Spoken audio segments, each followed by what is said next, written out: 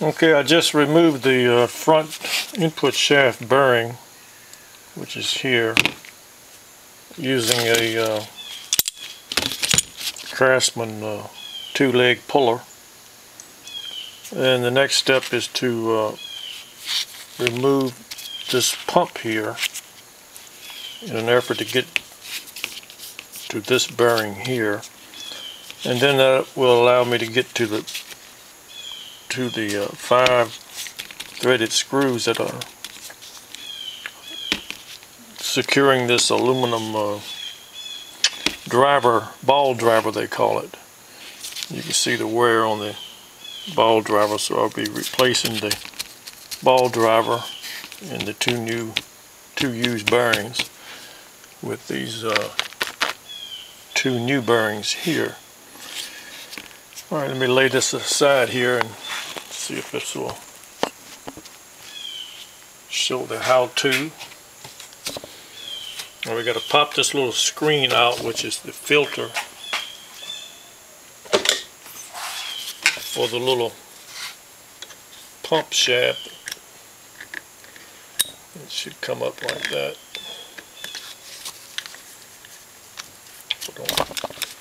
Don't want it to fly away into Neverland. Neverland is the place stuff disappears and never returns. Alright, there's the little screen mesh. It looks like it's made out of copper, real fine, super fine. It's got a little trash in it, so we'll wash that out real good. Alright, here's the securing. See, the thing is not removable because the spring holds the plunger and the cylinder pump up against the shaft that it rotates on cam shaft that it rotates on, lobe shaft, whatever you call it. So we've got to take this set screw out to get the there we go. Looks like there's a little burr from being torqued down by someone in the distant past. Knock that off. Don't want to. There we go. Don't want that floating around. Alright, put that, let's see, I've got my little cup here.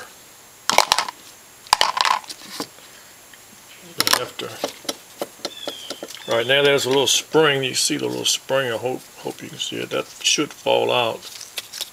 There's a spring. Not much of a valve spring, so to speak, but that holds tension on the plunger. Now I believe this should either tap out or fall down. Hope so. Maybe yep, there we go. Okay, that's sort of hung up there a little bit. Oop, there we go. Okay, there's the removal of the floating oil pump. There's the, just can't see it, there's the piston coming up. Let's see if it, I guess it comes out the bottom side. May have to, a little snug there, see if I can push it down. She's tight. Really tight. Let's see. It doesn't look like it can go this way because it's bigger. Well, I guess it goes out through the front. It's been a long time since I had taken one of these babies apart. Let's see what happens this way. There we go.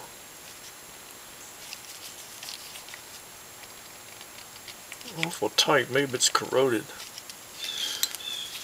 Well, I think it should come out at the bottom, and I don't think it should be that tight. Maybe some corrosion.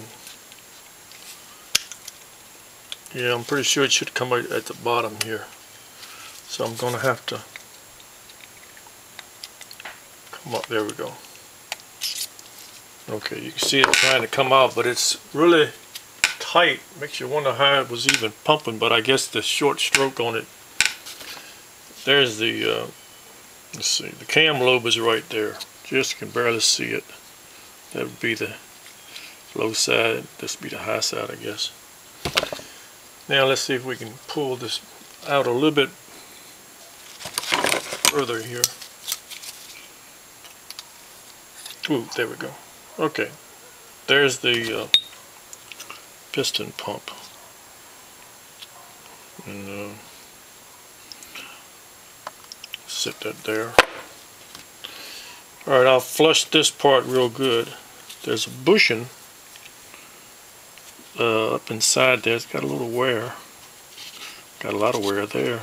So I've got a new bushing to knock into here. Hopefully I can knock it in. And I got 2 new bearings. And then I'll double check the clearances on this plunger here to make sure that it will always pump freely, not hang up. If it hangs up, it's going to be the kiss of death, because no oil will get up to the 5 roller balls that are driven by this aluminum driver here. Okay, so the next step I got to do after removing that is I have to remove this final bearing here. It's a little noisy. I don't know if you can hear it. There we go. Hear the noise. Shouldn't sound like that. This one's a little noisy too.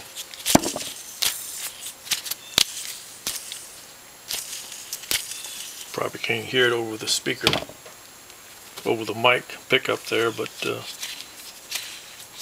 to my one good ear, that's noisy. So we'll replace that. I can see some scuffing. Ooh, there's a piece of flake. Let's see what that is. Yeah, there's a piece of metal flake from the bushing. Sort of like a thrust part. I can see it's been gouging a little bit there, so apparently there was not enough clearance this way or something, because it's wearing into the housing a little bit here. Anyway, a new bushing should help it, should solve that problem. Okay, the next step is to pull off this bearing, and then we can try to reassemble this thing. Okay, thank you for viewing, and have a good day.